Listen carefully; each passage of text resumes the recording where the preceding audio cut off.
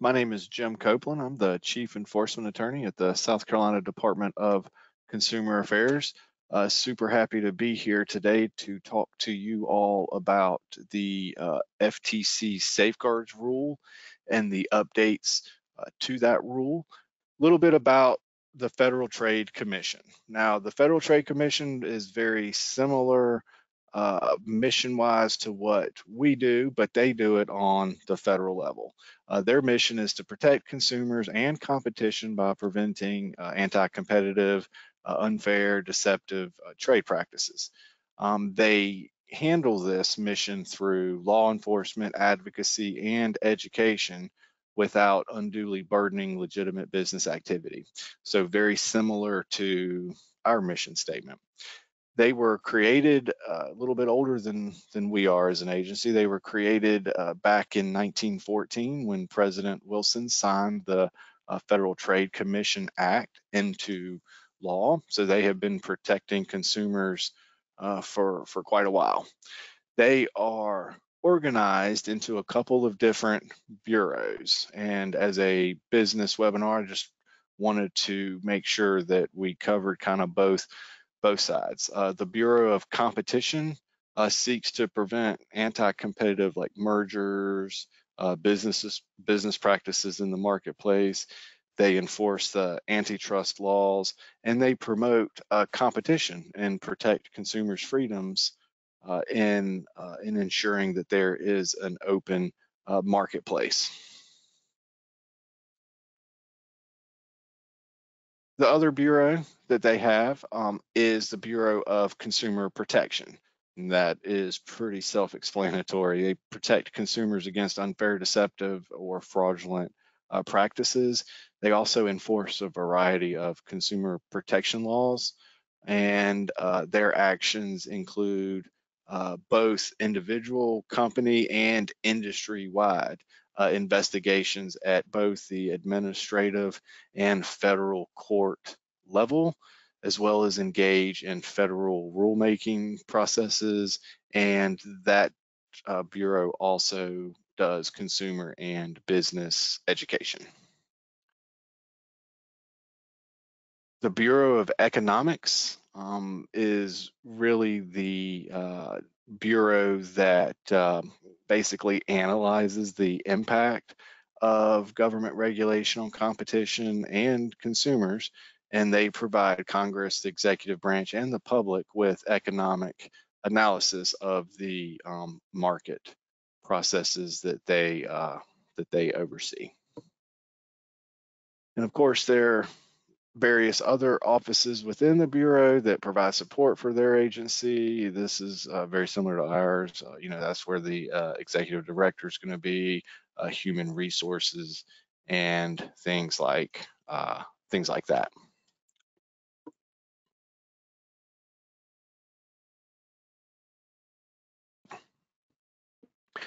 Okay, getting into the meat and potatoes of our conversation today. The Gramm-Leach-Bliley Act, which was enacted in November of 1999, it repealed the 1933 Glass-Steagall Act, which, when this law was passed, it was one that was very heavily sought by the banking industry. The idea at the time was that people put more money into investments when the economy was good, and their money into savings accounts when the economy was bad. So this law was created, I think, to allow them to do that. As an interesting aside, a lot of legal scholars and the like believe that the merger of Citicorp had a lot to do with the passage of this law. Basically, Citicorp was a commercial bank holding company with the Travelers Group, which is an insurance company. And the merger created a Citigroup, which combined banking, securities, and insurance services all under one roof. Now, the Gramm-Leach-Bliley Act did not remove the restrictions on banks that were placed by the Bank Holding Company Act of 1956. That act prevented financial institutions from owning non-financial corporations. So this is why you don't really ever see that. It conversely, its result was prohibiting corporations from outside of the banking or finance industries from entering the retail and commercial banking sectors. So basically, it removed the barriers prohibiting those banking companies from consolidating into one big conglomerate of a company. But in order to allow that, it contained two key rules of compliance that had to be adhered to by all financial institutions. We're going to touch on the financial privacy rule. I know we're focused today on safeguards rule, but you can't really talk about one without the other, because both rules are born from the Gramm-Leach-Bliley Act. So I hope that kind of makes sense. In short speak, that's the federal law for you. A whole bunch of words to accomplish a pretty simple two-prong mission. So the financial privacy rule is the rule that gives us those notices that we all have come to recognize pretty immediately, that we also get in the mail every time we establish a relationship with financial institutions, and they send it to us once a year from there on. Basically, the rule requires for companies to explain how they collect information, how they're going to share your information, how your information is going to be used, and probably most importantly, how that information is going to be protected. Basically, it's a pamphlet that gives consumers their rights as to how to control that information, and also explains to them the mechanisms that are in place for them to opt out of any sharing mechanisms. Basically, this is the agreement between you, the business, and the consumer.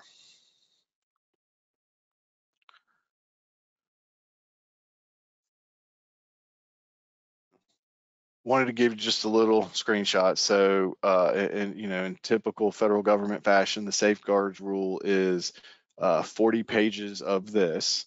So I'm not going to sit up here and read it to you. What I'm going to do is try to distill some of the more important pieces of information. Again, I'm kind of meaning this presentation to be an overview. We could spend hours and hours going through this rule piece by piece, but I would probably need to run around and shake you all back awake, and I'd hate to be the cause of that. So basically, compliance, if you are an organization that handles financial information, and we will get to which organizations those are here momentarily, but with all due seriousness, this rule is of utmost importance to you to be sure that you are in compliance with, because although it may sound like a lot to do, it may be some initial upfront cost to do. At the end of the day, all of it is going to be much, much less expensive for you as a business to comply with than to be caught not complying with it. For example, violations of this rule, as of the other week, each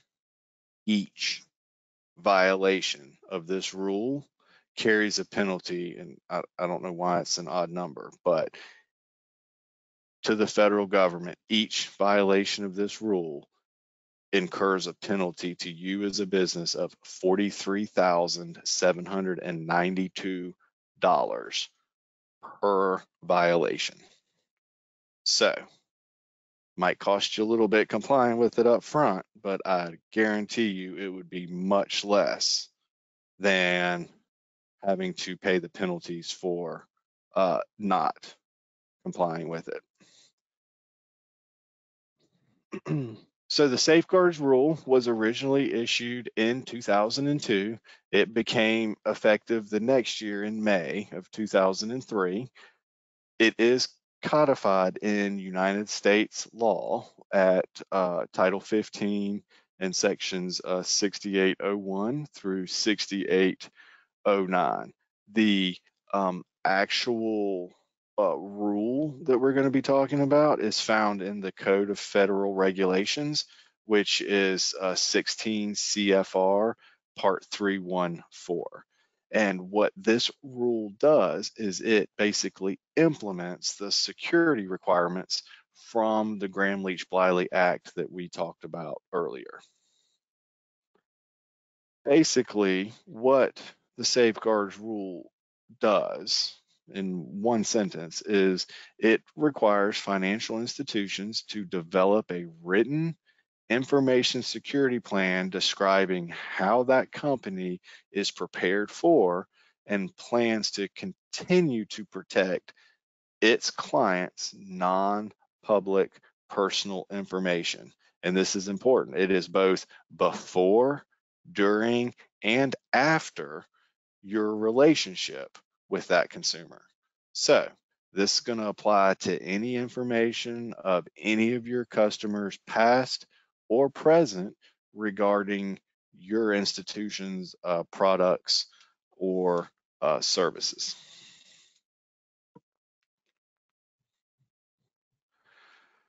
The safeguards rule forces financial institutions to take like a deep, closer look at how they manage private data and requires them to do a risk analysis on their current processes.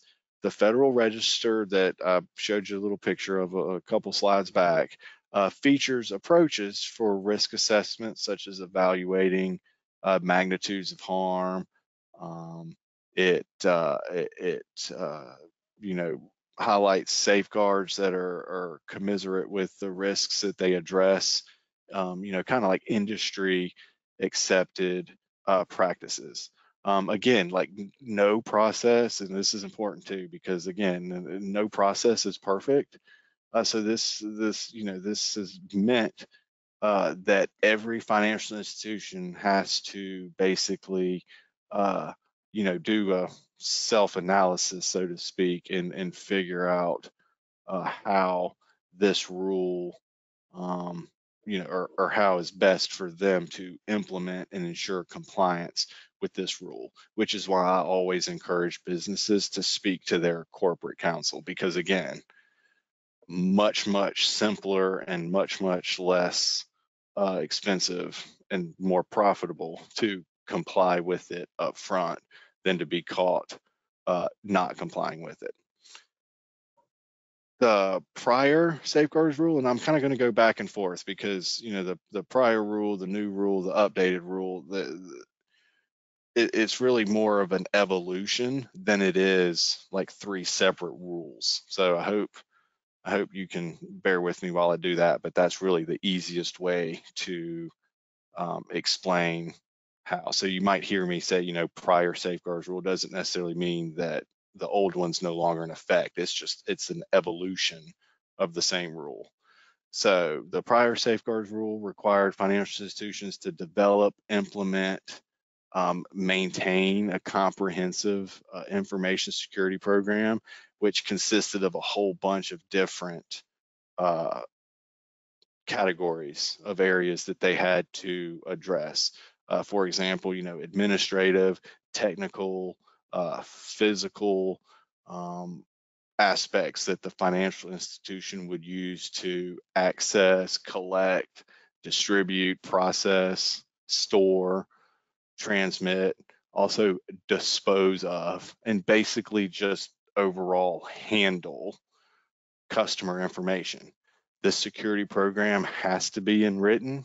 It has to set forth the program, and that program must be appropriate to the size and complexity of the financial institution that it applies to. It has to address the nature and scope of his activities and the sensitivity of any customer information at issue. The integrity of customer information is, of course, like of utmost importance. Is protecting that data, making sure that that you know where it is, what it's doing, and to ensure that you are protecting it. The rule also requires that financial institutions have to evaluate and adjust the information security programming in light of the duty to monitor your program.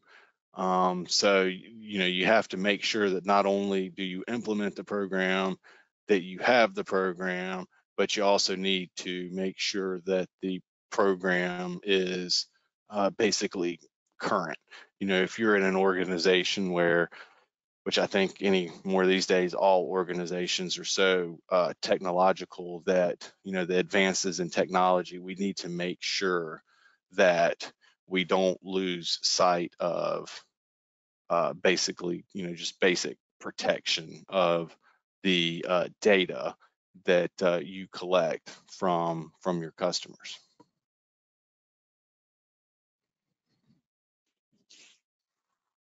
So, what does this written plan have to include? Of course, it has to include the designation of at least one employee to manage the safeguards. Now, again, I always recommend speaking to your counsel because, like I said, every single business, regardless of the industry, you can be in the same industry, but every business operates a little differently. That's what makes businesses wonderful. They're like people. They're no two exactly the same, even if you do the same thing. So I recommend 2 employees because, God forbid, the employee that you have designated to manage all of this is, on vacation in the Bahamas on the day that somebody tries to hack your system. That you need to have 2 folks doing it. You need to create a thorough risk analysis on each aspect of your business that's going to touch in any way, shape, or form that non-public information, and not just touch, but have access to. You have to make sure that the development, the monitoring, and most importantly, the testing of your programs to secure the information are jam up and jelly tight. You have to adapt the safeguards that you have in place as needed with any changes that you make in either the operation of your business or with how you collect, use, and store the information.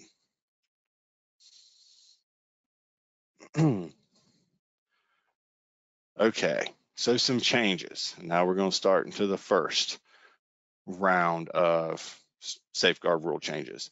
So back in 2021, the FTC released a final revised rule to be published in that Federal Register. Now that original rule back in 21, when it was released, was effective, or was set rather to be effective in January of 2022. The applicability date was set to be December. So the rule was going to go into effect and give folks roughly a year to get their programs up to speed and then implemented by that December 9th, 2022. Because of some letters and comments received, the FTC extended that original deadline until June 9th, 2023.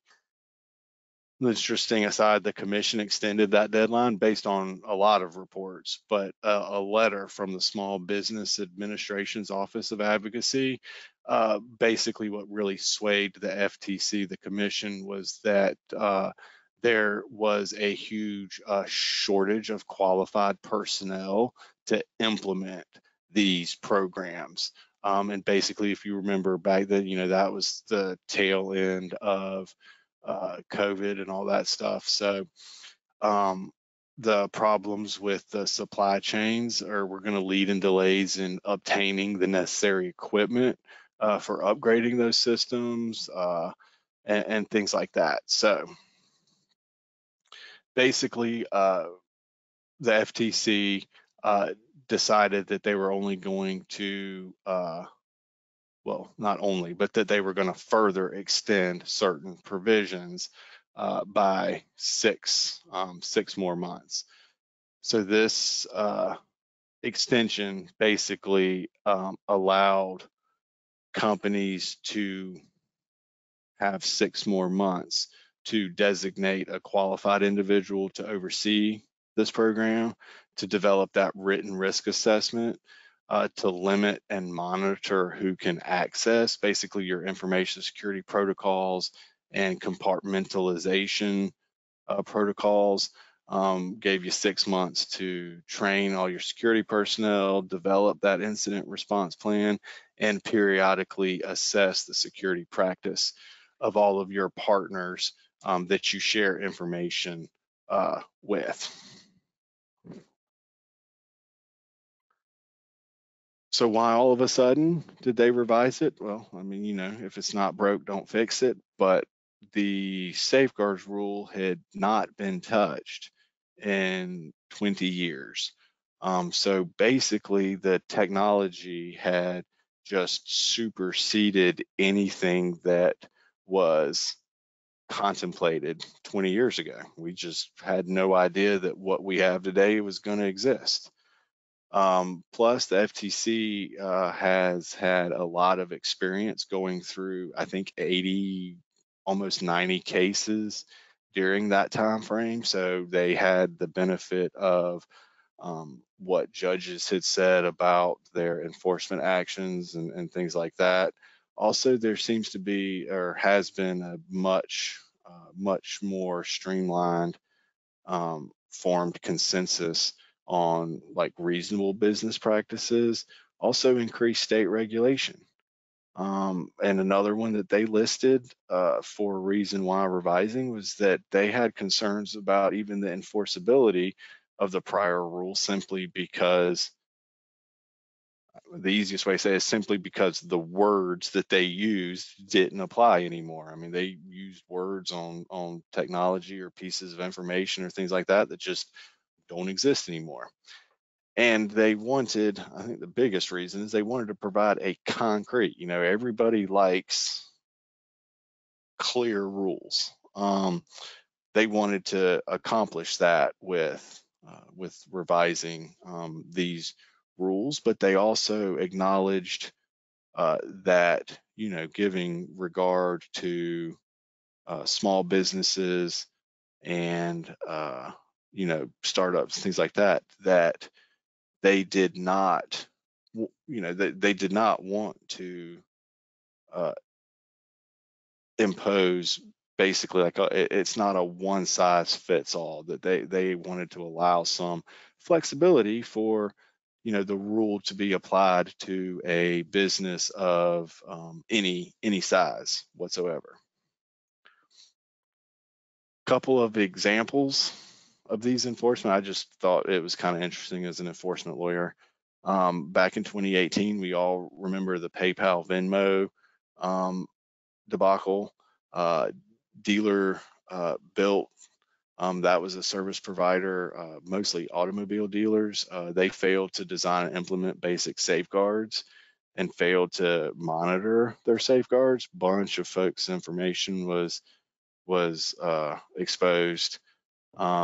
And back in 2020, the Ascension Data and Analytics fiasco, where that company failed to oversee their service providers. It wasn't even them that exposed the data. It was one of their partners. So that case goes to illustrate that if you are sharing information that you collect about a business, you need to make sure that whoever you're sharing it with has a compliant safeguards program.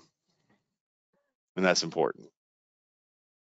Or at least, contractually has made sure that that it exists.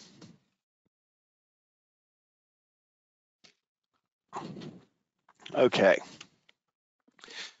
So there's a lot of a lot of information on this slide, and that's just about the easiest way I could find that kind of threw it all in one little easy to follow flow chart.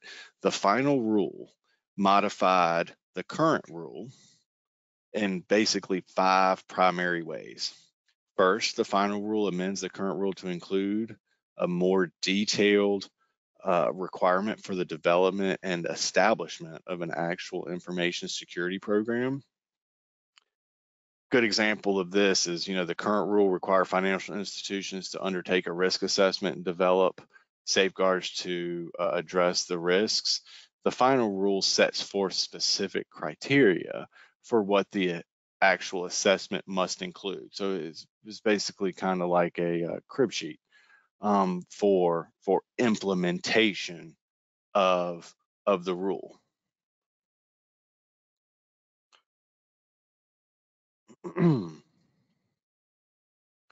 So as to particular safeguards, the final really thing that they address, access controls, data inventory, classifications, encryptions, secure development practices, authentication. That's going to be like your dual factor type safeguards, information disposal procedures. Just because you're finished with the information doesn't mean that you can just, chunk it in the old circular file cabinet and forget about it. You just can't do it.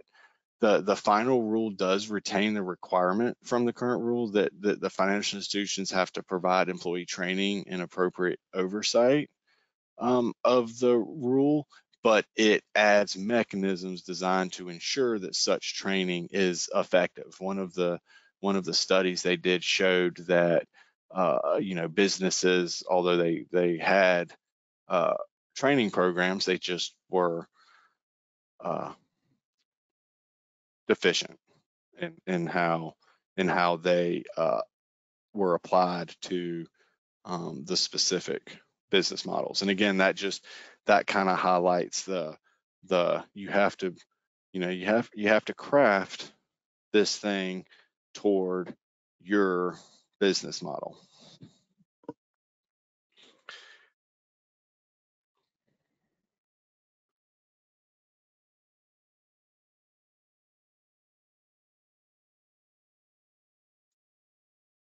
Another new thing for the rule was that it requires periodic exports to the FTC, to the board, which provides senior management basically with better awareness of their financial institutions, information security programs, and the like.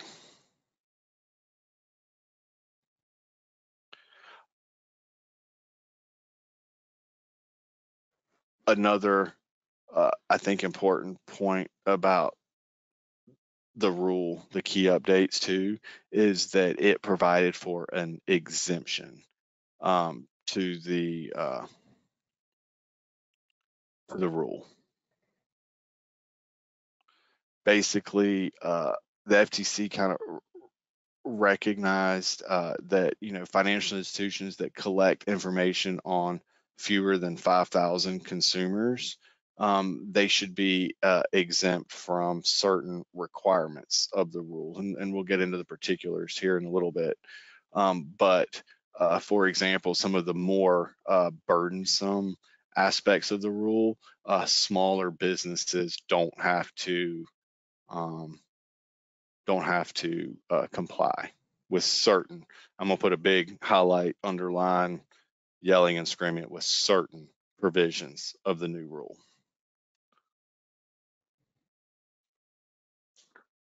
So who does it apply to? Financial institutions. Now, financial institutions is one of those words that is kind of what we call a term of art and is a defined term, which, it sounds pretty clear: financial institution, bank, lender, but believe it or not, it's much broader than most people think. For example, Graham-Leach-Bliley Act defines financial institutions as companies that offer financial products or services to individuals, like loans, financial or investment advice, or insurance. Now, the FTC has jurisdiction over financial institutions that include, so you can at least assume that if you're one of these following industries, then you must comply.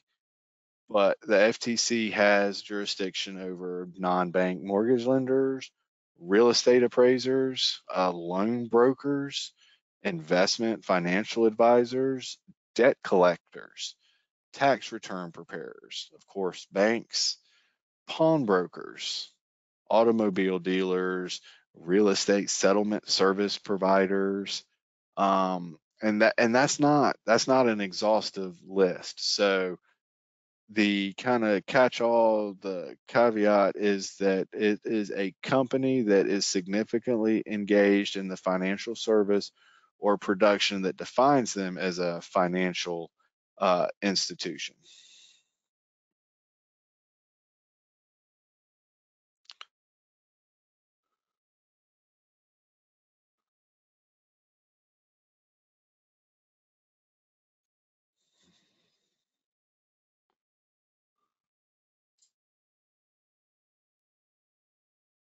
All right. Now, the updated revised rule added entities that are incidental to these financial activities, and they called these entities finders. So they basically said that a finder is anyone who brings together one or more buyers and sellers of any product or service for transactions that the parties themselves negotiate and consummate. So the FTC also gave a couple of different examples of what could be considered finding activities: identifying potential parties, making inquiries as to interest, introducing and referring parties to each other, arranging contacts between meetings of interested parties, and conveying between interested parties expressions of interest, bids, offers. So language is broad, but remember its scope is significantly limited in the context of the safeguards rule. So this is going to mean the safeguards rule, we have to always remember that the safeguards rule is applicable only to transactions for personal, family, or household purposes. So therefore, only finding services involving consumer transactions are going to be covered.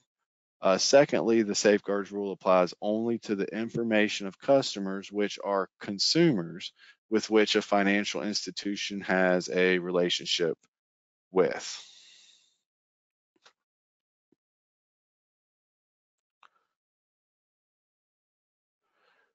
That's a super good question. So would you say that if we apply for a credit grantor license, we are a financial institution? Again, I'm gonna encourage everyone to speak to your yeah, good. I got you. I knew which one you were talking about. It, I would say, if you ask me as an attorney, to be safe, yes, that's a really good um, really good catch-all. But I'm also going to say that, if you don't apply for a CGN, doesn't necessarily mean that you're not a financial institution, simply because For example, the CGN has a gross revenue requirement, and the safeguards rule doesn't have a revenue requirement. Its trigger is number of consumers. So to answer your question, if you have a CGN, then chances are fantastic, and you should assume that you are a financial institution unless told differently by an attorney. And secondly, just because you don't file for a CGN doesn't mean you're off the hook. Super good question, and I hope my answer made sense. If it didn't, then throw it back up. But great question. So a little discussion about what exactly is one of these risk assessments supposed to look like. What is a risk assessment? Risk assessments under the safeguards rule have to be in writing. They have to include criteria for evaluating and categorization of any risks that you have identified to your data. They have to include criteria for assessing, confidentiality, integrity, availability of the info systems and of that customer information. It has to include requirements that are going to explain how your company is going to mitigate those risks, or basically identifying the risks and which ones are acceptable. Because as we know, as a business, there are always, business judgment is the risk worth the reward. In safeguards land, again, remember that violations carry a $42,000 plus ticket every instance. The reward has to be really, considered. The safeguards rule does, as a matter of fact, kind of put a point on what would be considered an acceptable risk to the FTC. And the way they explain that in the rule is that the chance that an event will be produced is very small. The consequences of that risk are minimal, and the cost of mitigating the risk far outweighs the benefit.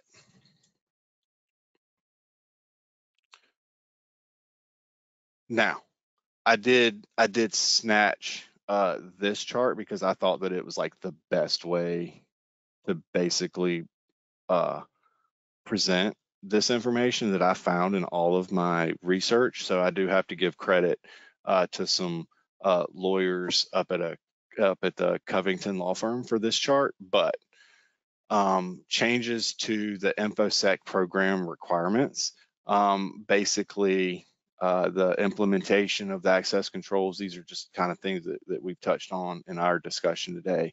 IDing and managing the data that you're using, the personnel that's going to use the data, the devices that's going to store the data, and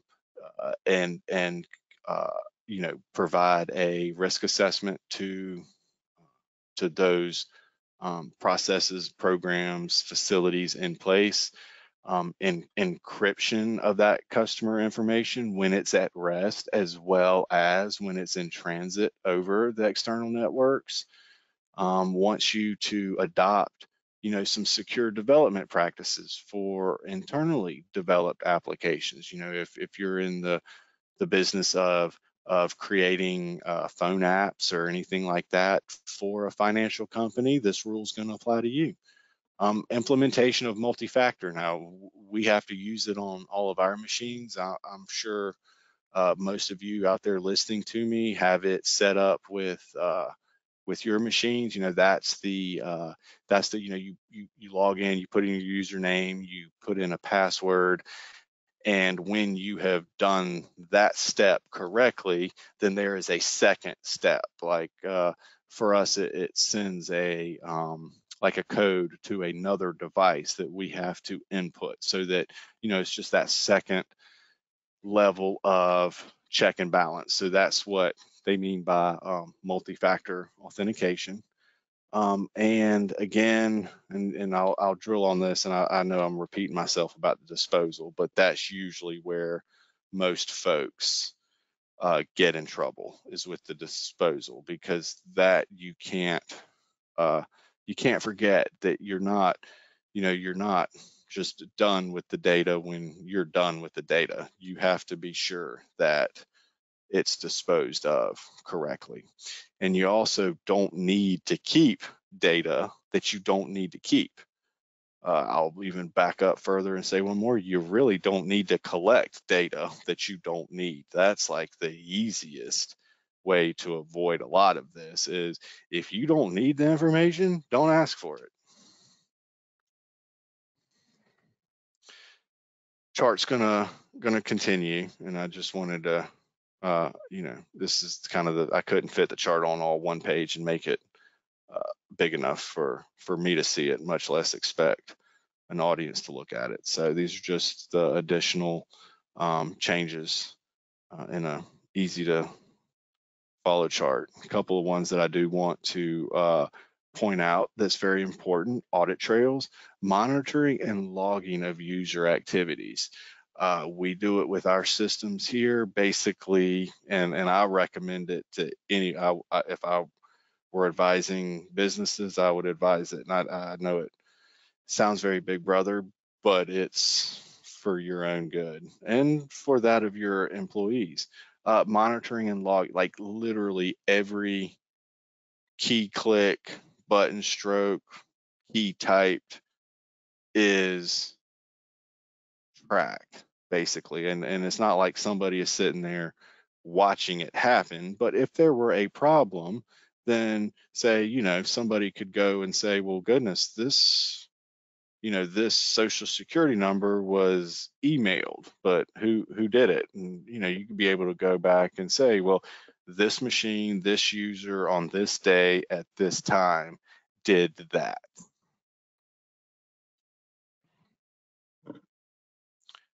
Couple of changes to the actual oversight requirement I wanted to talk about. And right before I'm going to use our last few minutes to talk about the updates to the updated rule. So,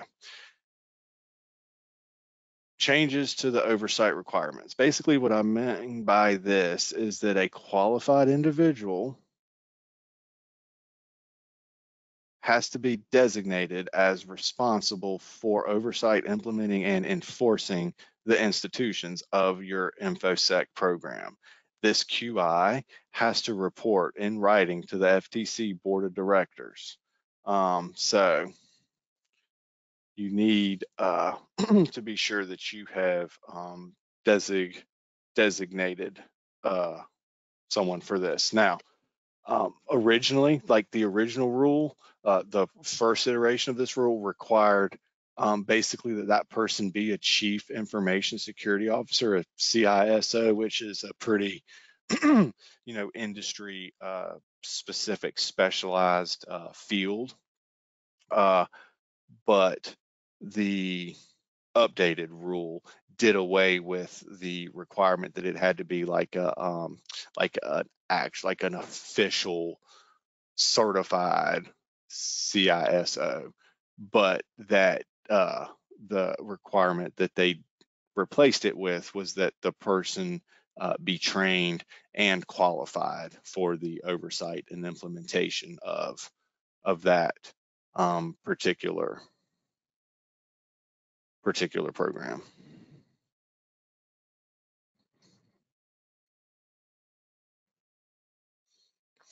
All right, so updates to the updated rule. Now,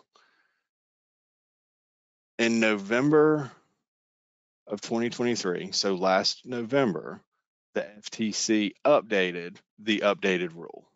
Hope you follow me. So this is the third, basically, evolution of the rule. So this rule goes into effect. Oh, look at, and basically almost a month exactly. So in May 13th of 2024 is when what everything we've talked about thus far is already in place, and you should already be complying with it. Just to be clear, what we're about to talk about is what goes into effect that you better be doing before, or at least by May 13th. Basically, it's a notice requirement to the FTC that it's imposed, okay? So this update to the updated rule is meant to ensure that the Commission, the FTC, the federal government, is aware of notification events that could suggest your security program does not comply with their requirements. Okay, so basically it's a it is a requirement to self-report, so to speak. The extent that the reported information is made public, this information also is designed to assist consumers by providing them information to the notification event that is experienced by various financial institutions. So the final rule requires that the notification discovers that unencrypted customer information has been acquired without authorization must be sent to the Commission. Now, the Commission believes that this change reduces the number of notifications by excluding events where encrypted information was acquired, while still ensuring that it received notice of events that are really likely to cause harm. So that little tweak of adding unencrypted customer information is really, it sounds burdensome, but it was intended to be as least burdensome as possible. If 500 or more customers are affected, then you have to report to the Commission, and you have a time frame. Has to be done within 30 days. And unlike a lot of state laws, for example, our state law, there is absolutely no delay for law enforcement. This 30 days is from the day that you discover the event, which means that it is known to any person, any one of your employees, not you, not the boss, not the manager, not the supervisor, any employee, officer, or agent. So it could mean whoever you pay or whoever you pay to come in to maintain your systems, whoever you share your information with.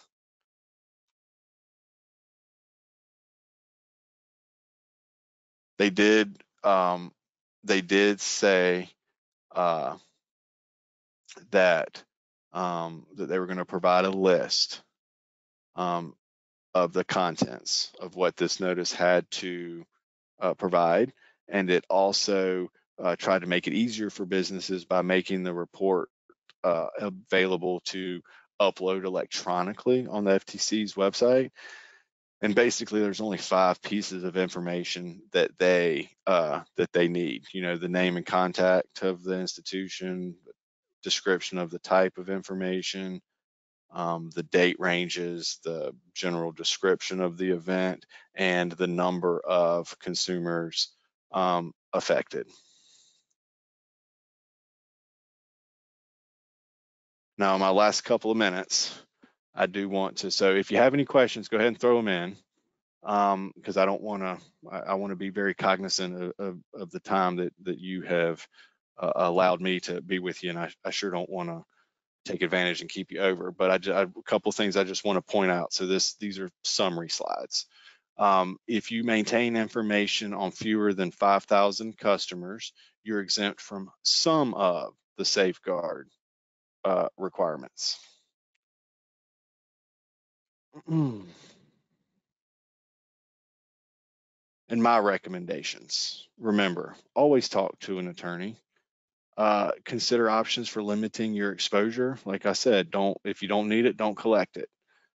Conduct that gap analysis. Do your penetration testing and things like that to make sure that your systems are secure. I mean, no system is 100% secure, and remember that. The rule doesn't require absolutes. The rule requires best available given the circumstance. So just remember that. And I think that might be, oh sweet, that might be it for y'all. Okay. All right, good. Okay, so we have a couple of really good questions. One, is the FTC the only government entity that can assess the $43,000 fine? So that's a super good question. And as a lawyer, I'm going to have to tell you, it kind of depends. It goes a lot along with, preemption, separation, federal and state government. Some states, South Carolina being one of them, says that you as a business, so if you are a business that is subject to our enforcement authority, then our agency can enforce, like as a consumer creditor in the state of South Carolina, you are required to comply with all state and federal rules. So the answer to your question is, specifically as far as the $43,000 fine, yes, that's going to be the FTC. But if you're subject to, say, my enforcement authority under Title 37 or any of the other programs, pawnbrokers, mortgage brokers, whatever, then I can fine you for not following state law, and then I'm required to send you up to the FTC. So you're going to get the $43,000 plus probably a state fine. So I hope that answers your question. You're not going to get a $43,000 ticket for me, but you might get a $10,000 ticket for me, and then you're going to get the $43,000 ticket from the FTC. So hope that answers that one. Super good question. Do I know of any providers who can assist small businesses with compliance? We just have a few employees. That's a super good question. As a regulator, I'm not allowed to point you to any particular one, but I can give you a recommendation. I would recommend that you contact your local Department of Commerce or your local small business association, and they will be able to help you with that. And if not, then shoot me an email and I'll try to find you some more like referral resources. I'm just not allowed to pick a provider or provide providers because of my regulator status. Good question. I thank you for joining us today.